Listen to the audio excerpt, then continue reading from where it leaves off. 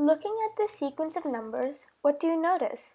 Take a minute to pause the video and try to find a pattern. If you couldn't figure it out, that's totally okay.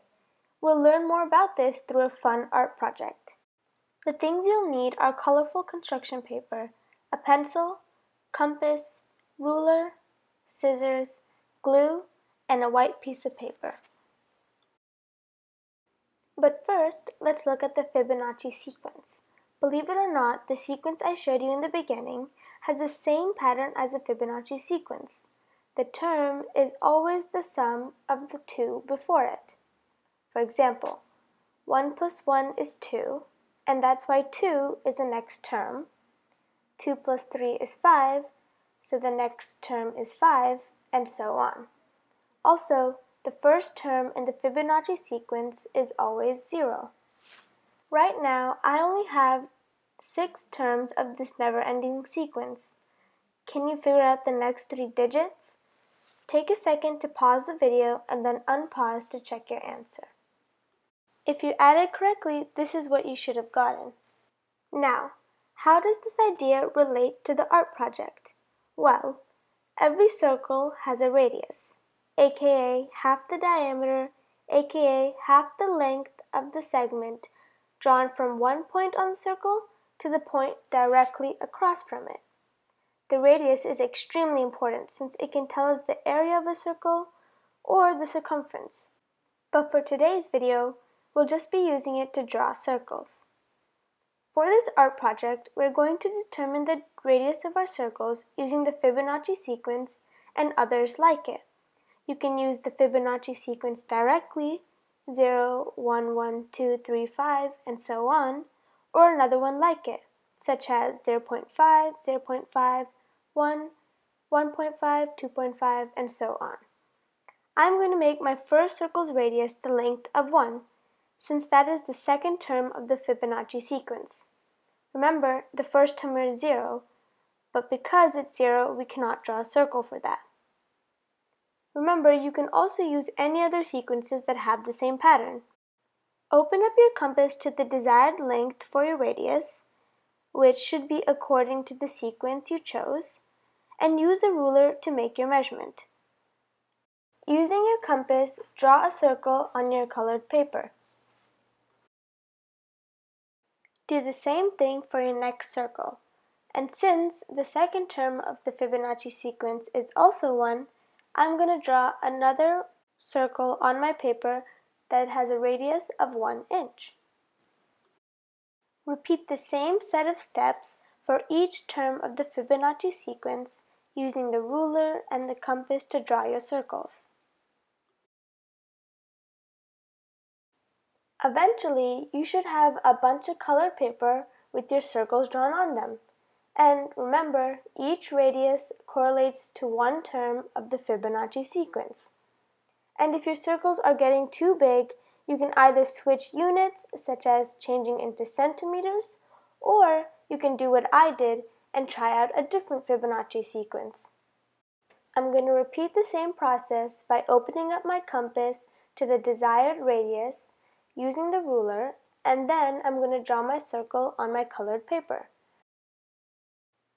And since the second term is also 0.5, I'm going to draw another circle with the same radius on my colored paper. And if you're struggling with the compass, that's totally okay. Now, just repeat the process for the other terms of the sequence. After you're done, you should have a bunch of colored paper with different sizes of circles. Isn't it cool how all of these circles were made from the Fibonacci sequence? Now all you have to do is cut them out.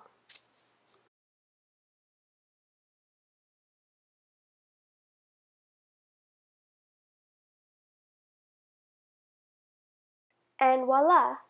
All your circles are now cut out and ready for the next step of the project.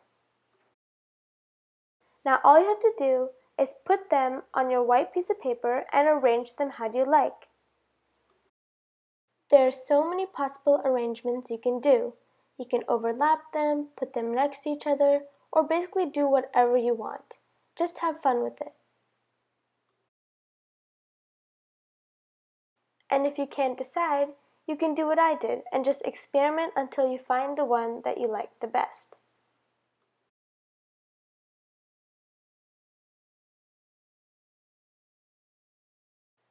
This is the design I ended up choosing, but I felt like something was missing, so I decided to add a small red circle into the yellow circle. And then, after you're done, all you have to do is glue them down.